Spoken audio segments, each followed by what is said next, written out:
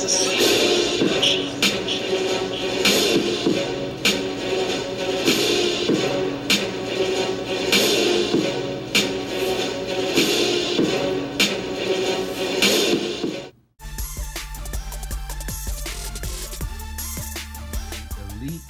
Series Rogue One and the Force Awakens figures from Disney. So I actually decided to pick these up because they had them on clearance for I think $5.99. So I went and picked these up.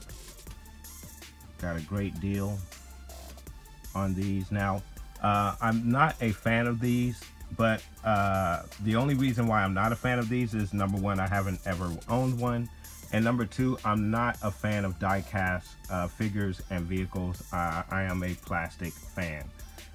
So I decided that I would take a dive into the die-cast figures with Disney, since they made them very reasonable, and I thought it would be a very good review for the channel. So we're going to take a look at these figures, guys, and I'm going to give you my opinion on the die-cast Disney figures. Tell you what I think. Let's see.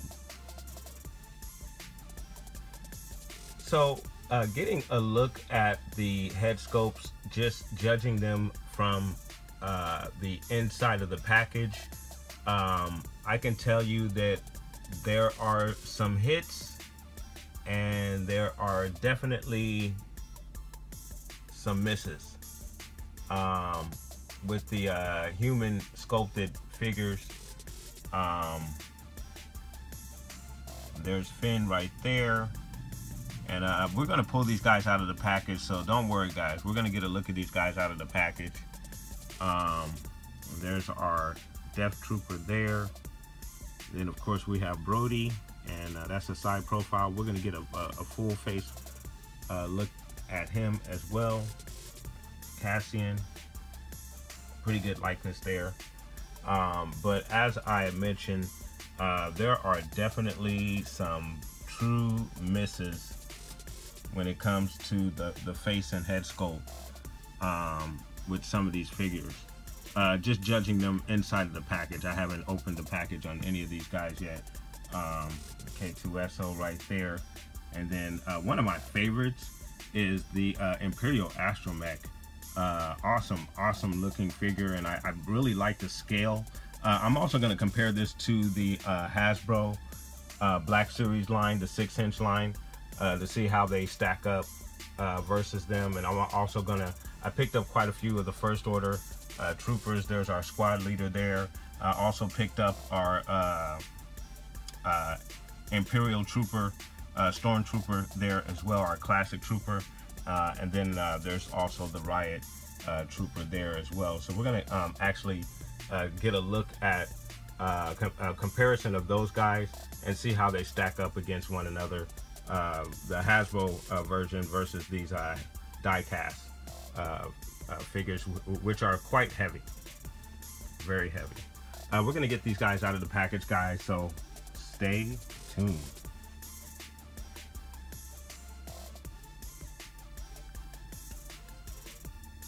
So we got everybody out of the box and posed, and I can tell you guys it was not easy at all.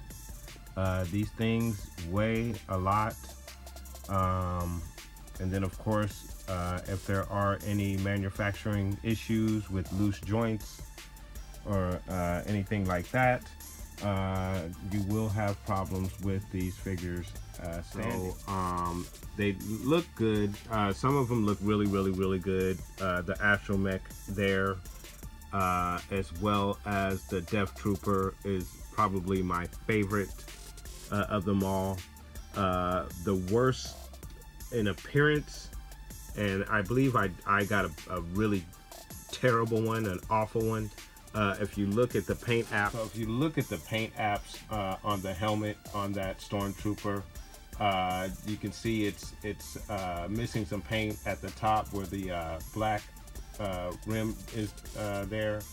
And then I'm gonna get a real close-up look if you look at the helmet, it looks like someone took some white out and like tried to make it white again at the top,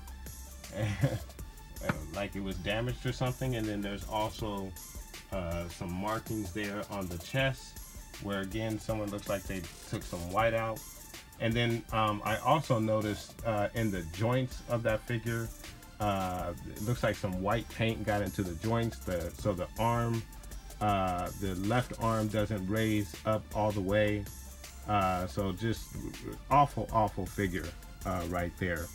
And then also, I do love the look of the First Order Stormtroopers. They look really good.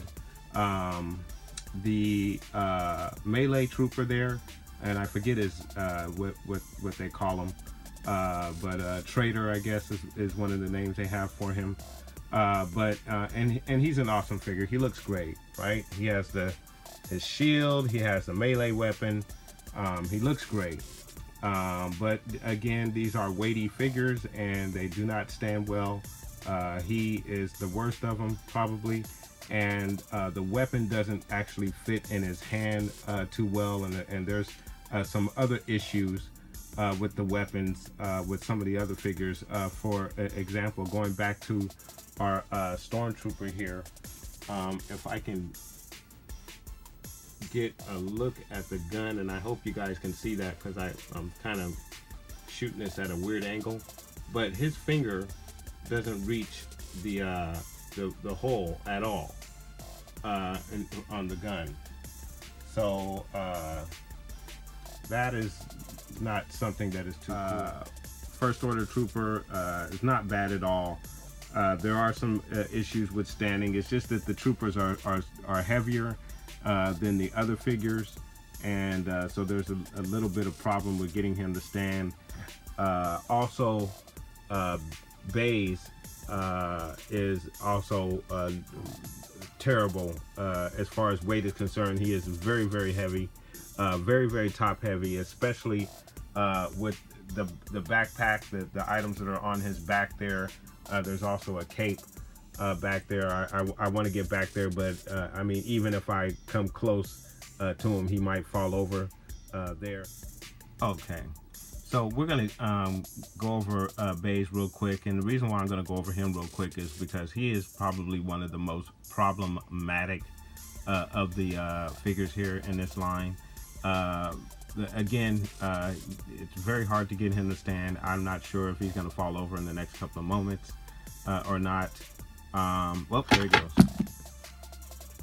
All right, so now that we have him back standing, hopefully he'll stand for more than 2 seconds. The other issue with him is that, as you can see, I haven't actually changed his pose. I have him posing there with his gun right there, right?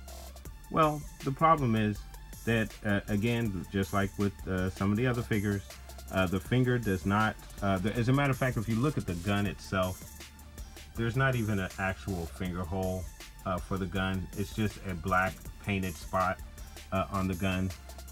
Which tells me that he was never even meant to hold the gun in any position where he would be shooting it. And it's very obvious because you actually cannot get him to hold the gun in a forward fashion as if he was shooting it, which is really sad for this figure, because he looks great. I mean, look at him, guys. I mean, look at the scope. I mean, he looks absolutely great. And one of the things with these figures is, you know, they're hit and miss. Look at Cassian there. I mean, great scope there. And then you look at Chirrut Îmwe, and he's awful. And so is Baze. He's awful. Falling. And then you look at another example. So you get a look at Han Solo. Not a bad scope, not the best scope I've ever seen, but not a bad scope for these Disney figures. And then you look at Rey. Rey looks like a cartoon character. She doesn't even look like she has any depth to her face sculpt. And the same with our boy Finn here. I mean, he looks like some kind of baby doll or something. I mean, he doesn't even look like Finn at all. Like they didn't even try. At least with Han Solo, you could tell they tried. You could tell. It looks pretty good. Not the best again, but pretty good. So hit and miss with the facial sculpts there. Brody's not bad. He looks pretty good. Again, not the best, but not completely awful. Jyn is also fairly decent. You know, not bad. You know, they're hit and miss. Yeah, Chirrut, I just don't care for. I don't think they hit it with that. I was gonna go over articulation with these guys, but I mean, it's just gonna be such a pain to demonstrate articulation. So I'm just gonna go over the articulation verbally here with you guys. So you get all the normal movements with the arms up and down and around. Legs movements are typical for these figures. One of the issues is that you can't get the arms to go across the chest. So let's say, for instance, if you wanted to have the figure cross their arms, you wouldn't be able to do that because there is no bicep twist to get the arms in that position. Perfect example here, Chirrut Îmwe, whose weapon is a two-handed weapon. And again, another issue, if you guys take a look at his hand, the finger does not reach the trigger. So a lot of engineering flaws with these figures. I could see why they were discounted to the amount that they were discounted at. Getting back to the other issue with Îmwe, you would not be able to, he cannot hold his weapon with two hands because you can't get his other hand to come across his body to hold that second handle that is on his weapon.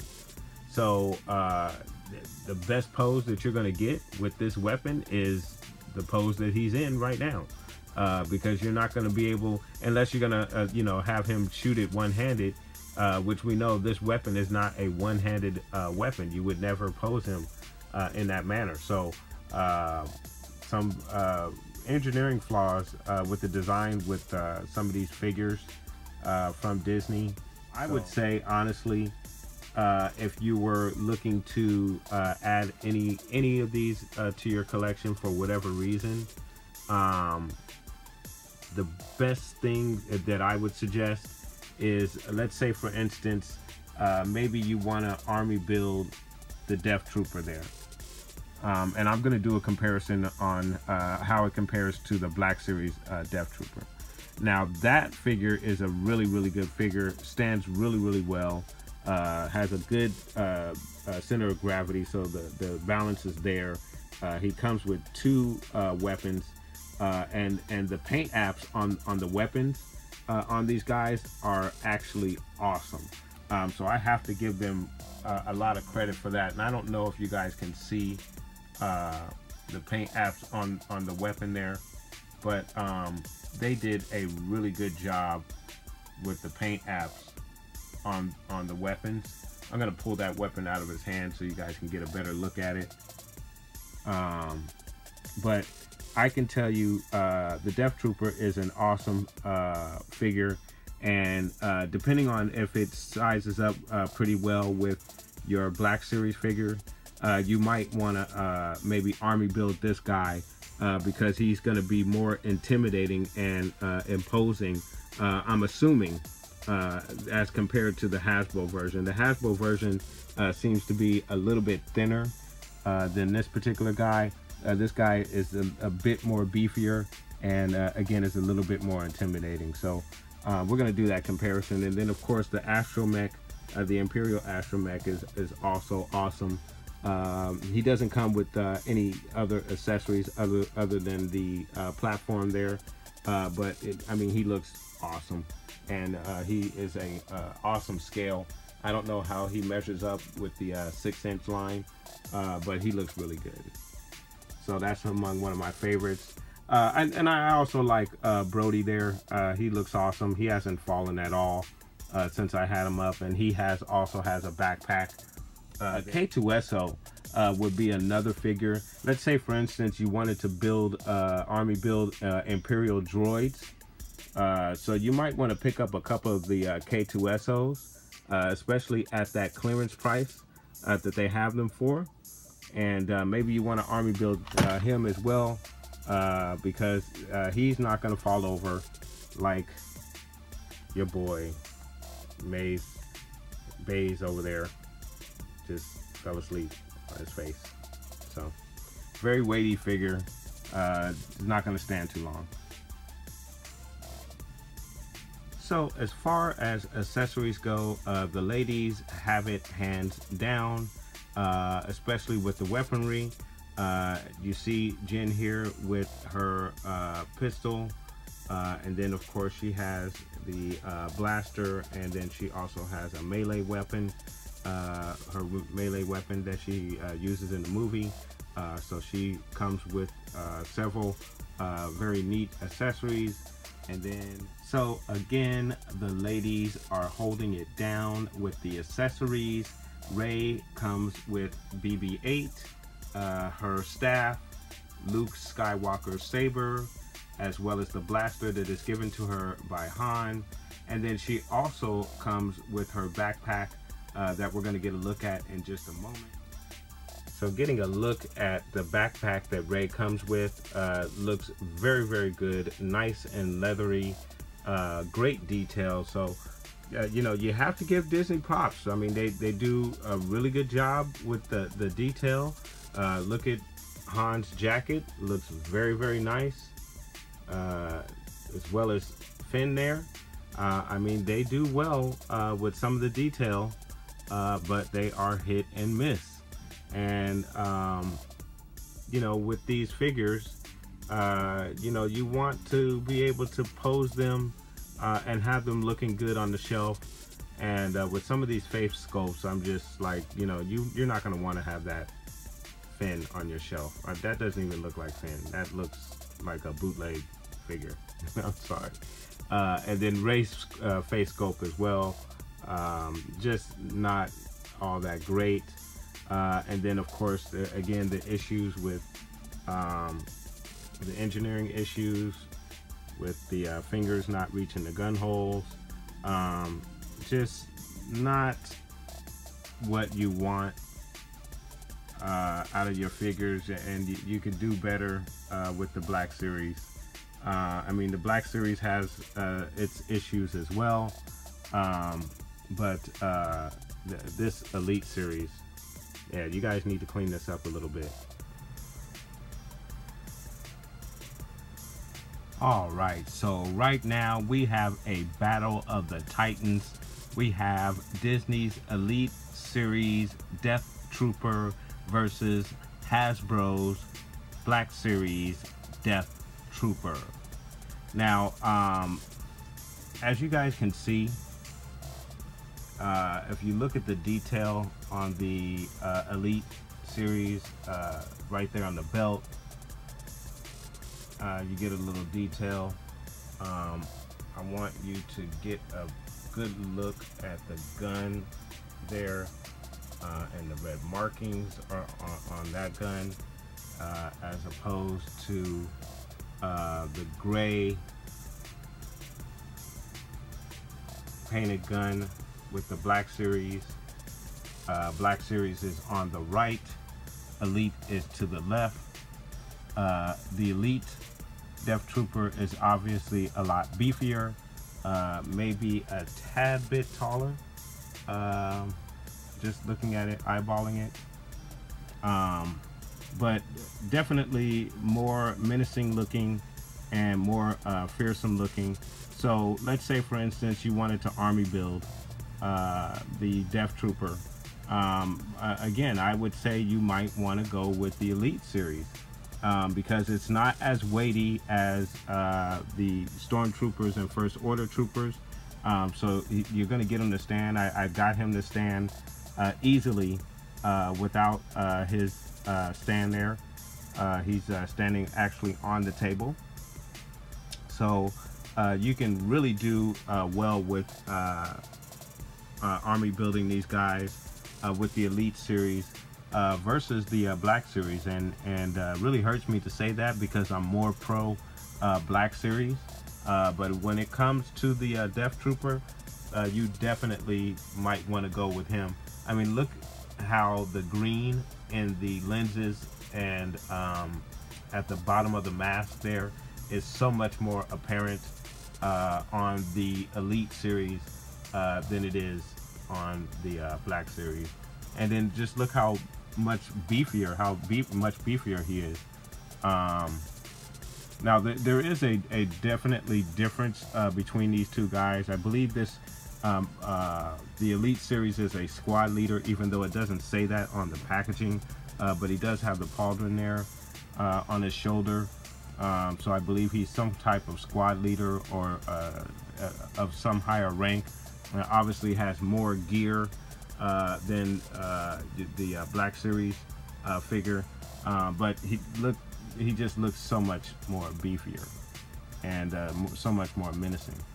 So again, guys, if you ask me, I would go with the Elite if I was going to army build with the Death Trooper. All right, here we go. Round 2, Black series versus Disney Elite series K2SO. So of course on the left we have the Disney Elite, and then on the right we have our Black series. So plastic versus die cast. So let's start with the Disney Elite. Now again, the reason why I'm comparing these is because, well, for those who are thinking about army building these guys, building up an Imperial droid force, if you will, again, Disney has the Elite series on clearance. Depending on what area you live in, it could be as cheap as $6, maybe even $10 out here in California. I believe they're going for $10 a piece on the Elite series. However, I got mine a little bit cheaper than that due to a discount card that I had. So I got mine a little bit cheaper than the $10 clearance price. So again, just to get a closer look and a comparison on these guys. Now, the one thing that Hasbro did give you, they gave you some damaged nicks here and there, as you can see on K2SO's head there, on the shoulder, various parts of the arm.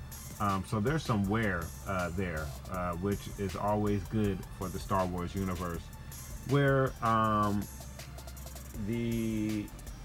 and they give you some nicks and whatnot here on the Disney Elite as well, but it's a little bit cleaner.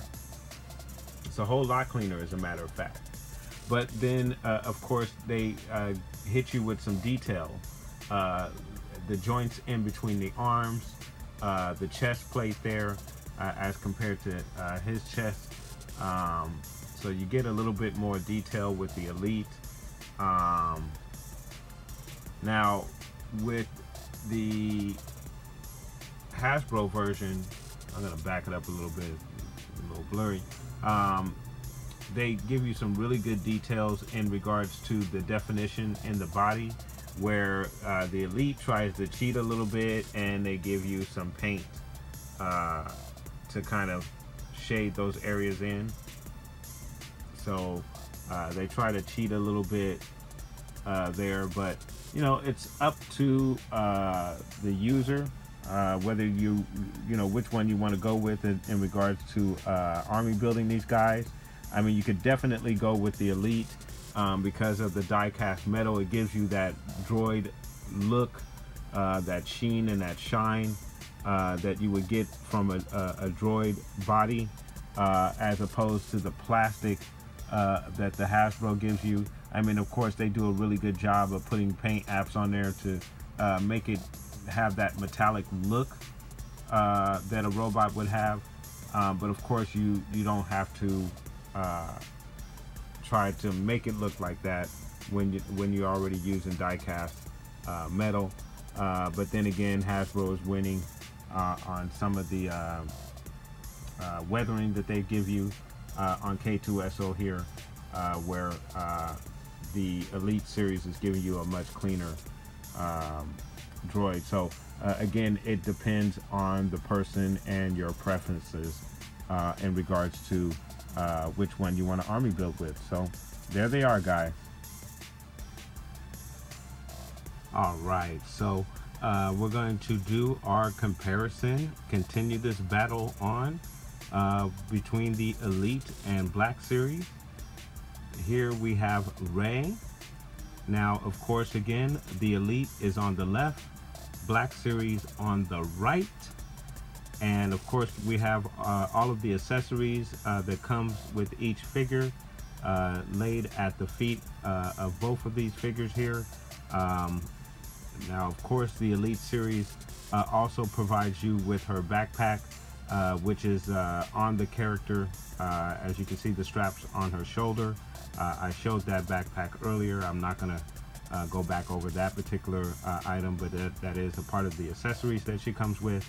And then, of course, she also comes with the blaster, which would be the backpack, and the blaster would be the two additional items that do not come with the Black Series figure. So looking at the size comparison of the figures, of course the Elite Series is much larger than the Black Series figure, and then also looking at BB-8, he is much larger than the BB-8 that you get with the Black Series.